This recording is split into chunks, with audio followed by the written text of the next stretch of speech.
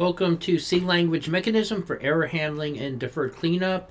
I'm Robert Secord, and my co-author on this paper was Jens Gusted. So I'm a technical director at NCC Group. I work on developing, delivering secure coding training classes in Java, C, C++, and C#. I also do a lot of code security review work for various Fortune 500 companies, and I lead NCC Group's research efforts into reducing vulnerabilities at scale in open source software. I'm also a long-term member of WG14, which is the C Standards Committee. So this talk is about a deferred mechanism that we've introduced to the C Standards Committee and for which we are currently developing a technical specification. The purpose of the deferred mechanism is to restore a previously known property or invariant that is altered during the processing of a code block. So this is very useful for paired operations where one operation is performed at the start of a code block and the paired operation needs to be performed before that code block exits, regardless of how the code block exits. So this pattern is very common in resource management, such as allocating and deallocating memory or opening and closing files, synchronization, creating mutexes and unlocking mutexes, and doing things like outputting balanced strings. So for example, outputting an HTML tag followed by outputting a closing tag, anything that has to be balanced.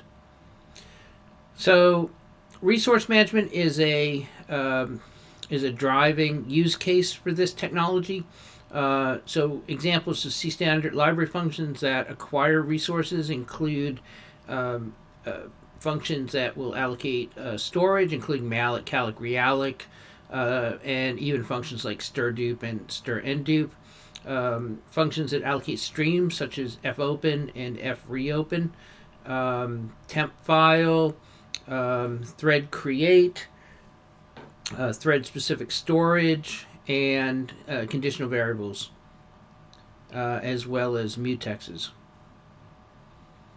So allocating resources and resource management has various security concerns, one of which is denial of service attacks. So these can occur when users are unable to access information systems, devices, or other network resources as a result of an attack.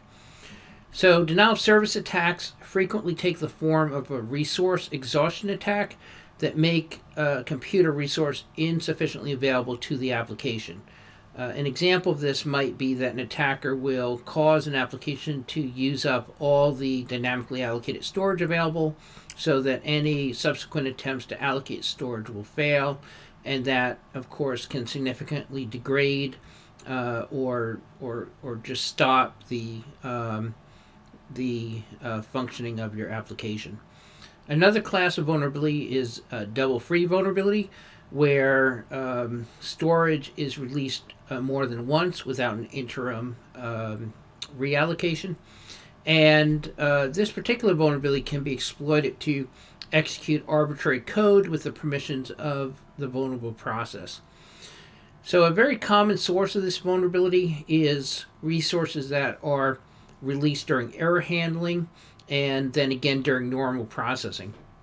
And this can happen quite a lot because frequently these error handling paths aren't as thoroughly tested as sort of the greenfield normal code processing. So the defer statement defers the execution of a deferred statement until to the end of the guarding block.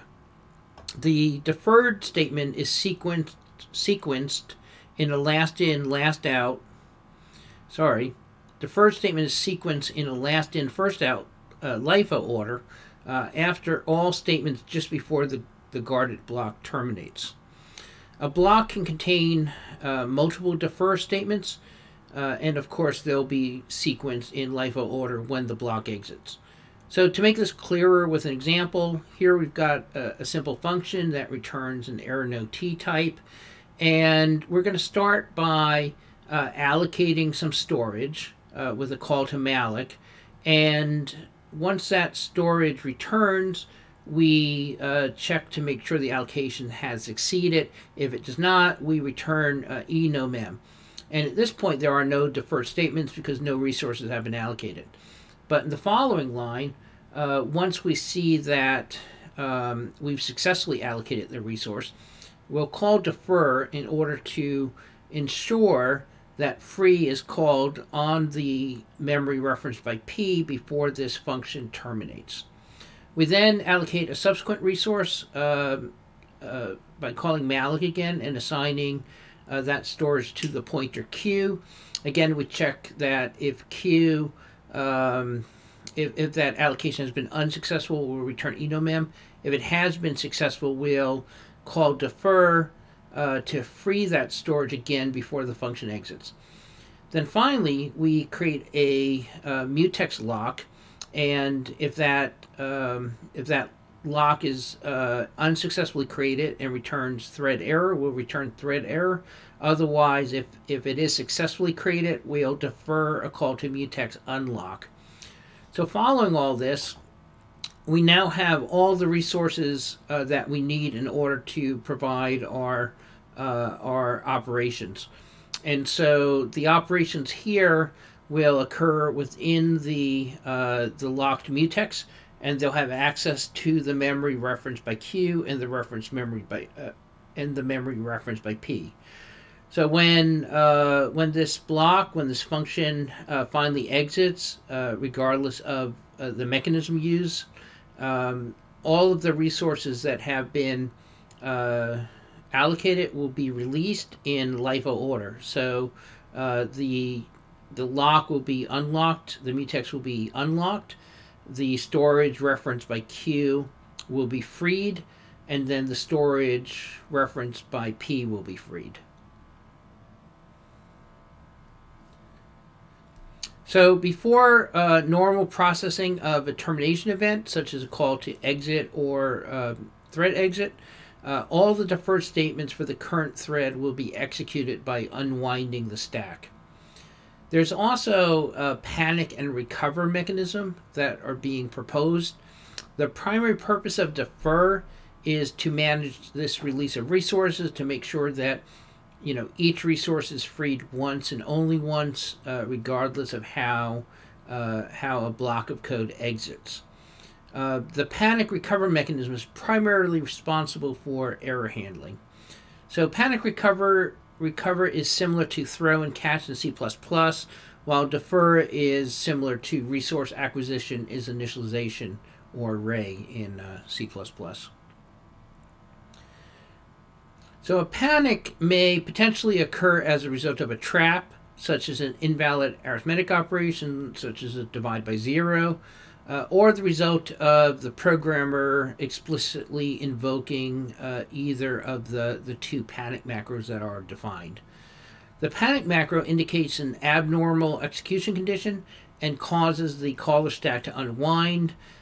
During the unwinding of the caller stack, all the deferred statements that have been registered in that stack frame will be executed.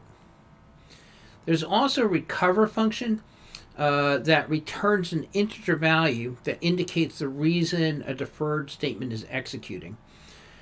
If the return value is 0, that means that the execution of the deferred statement is a result of a regular termination of the guarded block, for example, by calling exit or thread exit or just a normal return mechanism. Or the processing of deferred statements will continue as if the recover function had not been called, because we're simply rewinding out through a normal termination process.